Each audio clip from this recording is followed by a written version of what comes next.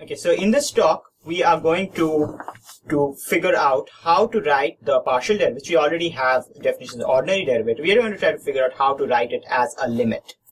And basically the idea will be, we know how to write the ordinary derivative as a limit, or we'll review that from single variable calculus, and then we'll apply that to write the partial derivative as a limit. So the function, it's a function of two variables, x and y. We are trying to calculate the derivative at a point, x naught, y naught, so x equals x naught and y equals y naught. The general notation is df dx xy at, and this specifies that this is the point of evaluation. And similarly for the y derivative, you have this is the notation df dy xy is x naught, y naught. The only difference here is x and y. The definition is as follows. So the definition is that it's the derivative with respect to x of the function which sends x to f of x comma y naught. What this means is you fix the y value at y naught, and then we are just calculate the derivative with respect to x of the function which sends x to f of x comma y naught, and that derivative we are calculating at x equals x naught. So this expression here, it's a function of how many variables? One. Sorry? One? Two. One? No, you said one, right? Yeah. Yeah, it's one. Yeah. And that variable is just x, and so you can differentiate it using just ordinary single variable differentiation. This is again a function of one variable, and you can differentiate it ordinary derivative at a value of the variable. So now the next step is to figure out how do you actually write this as a limit. So let's recall how one wrote. So I'll use the letter G for a function, so I don't confuse with f. What is the definition of g prime x naught? So the derivative is defined as a limit of a, what's the thing called? Difference quotient. Difference quotient. So it's a limit of the difference quotient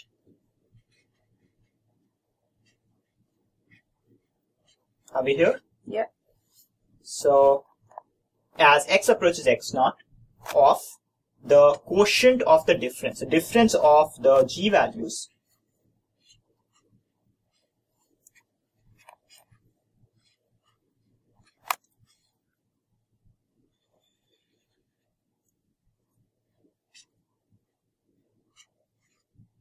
okay, that's the derivative of the so that's the derivative g at x. It's a limit of the difference quotient. The difference quotient as x approaches x naught, difference in function value, bigger difference in the input values. So let's try to use that to write down these definitions. So let's do for x. So what's that going to be? Well, that's going to be the limit as x approaches x naught. What's it going to be? What the numerator? So it's a difference quotient. The numerator, what will that be? F of x y naught minus f of x naught y naught. So it's f of x y naught minus f of x naught y naught divided by x minus x naught. Okay, so this is a definition as a limit. Okay, and notice x naught and y naught are constants. X is approaching x naught, and you're doing this limit. And and now we use a red pen to do the y side. So what's that going to be? The limit is y approaches y naught of f x naught comma y naught, comma y minus f of x naught y naught over y minus y naught.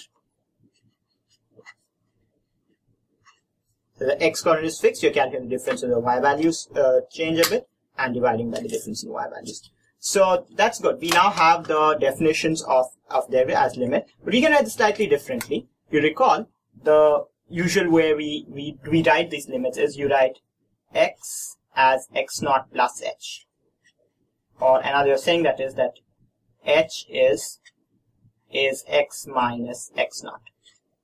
Okay. So if you use this notation, then g prime of x naught becomes the limit as, now since x is approaching x naught, h is approaching 0. This is the difference. So it's limit as h approaches 0, g of, what will this be? x becomes x naught plus h minus g of x naught. and the denominator will just become H. It's just the difference of the values. Now it's h. And so we can try to rewrite both of these in this notation. Oops, I'll just get the wrong thing. So this becomes limit h approaches 0, f of X naught plus h y naught minus f of x naught y naught over h. difference in the values is h, and the other side is going to be something similar. It's the limit as, Again, h approaches 0. but this h is now going to add to the Y naught. y coordinates. So it's going to be x naught Y naught y naught plus plus h. h. X naught y naught over h.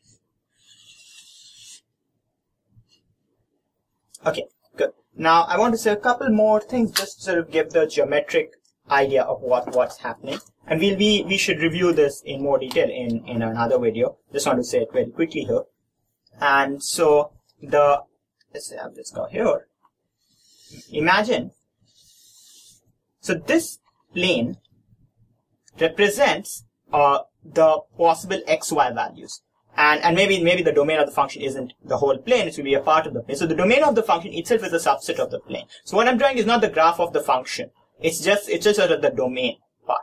The function value is not depicted on this graph. Okay, this is just everything here, all the points here are just the inputs, because the input itself is 2 coordinates. So let's say you are at this point, which is x naught, y naught. Sorry. X naught, y naught. Now, what is the partial derivative with respect to x doing? You are fixing y, so you are on this horizontal line. What's the equation of this line? Y equals to y naught. Okay, so it's y equals y naught, and so you're moving along this line slightly in the positive x direction. Well, actually, you'd be moving both in the positive and the negative because it's a two-sided derivative. For simplicity, I'm just saying, suppose you move slightly in the positive x direction. Then, how does the function value change for a small change in the x value? That's what the partial derivative with respect to x is. And there's actually a technical term for that. It's called a directional derivative. And what the partial derivative is saying is it's just the directional derivative in the x direction. And so that's what this is doing. So this is doing all of these equivalent forms. And similarly, you could go vertically. What's the vertical line going to be? X equals to x naught. If you make a slight move here, that's going to give you the y partial derivative. Okay. So is it like a plane that is cutting our xy plane vertically, and then we're moving along? Well, yeah. So if you want to actually make the graph of this function, you'd have to do it in 3 dimensions, and the third dimension, the z-axis, you could use the z-axis to plot your function, and then for each such horizontal line, you'd have a corresponding plane above that, which would be the graph of the function restricted to y equals y naught, and in that yz plane type of thing, the slope of the line will be the derivative. But that's sort of a separate topic. Then that's how you do it. So if you actually want to do the graph of the function, you have to make a third axis and plot the graph, and we're not doing that right now. But that's how you would do it if you needed to. Okay.